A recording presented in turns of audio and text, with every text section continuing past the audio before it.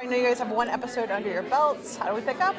In January. We pick up with a new character, a couple of new characters actually. A new werewolf called Kaylin. We pick up with Hayley and Hope. And Hope, as you saw in the little teaser that we showed today, Hope is now, I think, 7. So we've jumped forward 5 years.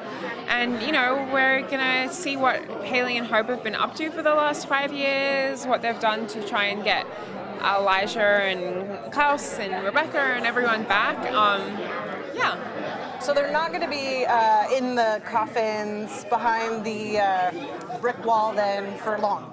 I don't think so, unless they want to show about like Hayley and Grandma Mary, which I don't think they do. And Marcel. Right. How is the relationship with Marcel when the season resumes?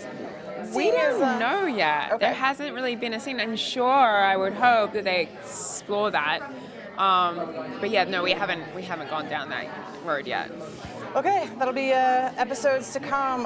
Shortened season. Does it feel like a cable show? Because you have to pack so much in? I guess. I mean, yeah, you're right. Yeah, I mean, I hope. It's like a I hope arc. so. Yeah, right. Yeah, I think 13 is a really good amount for a TV show.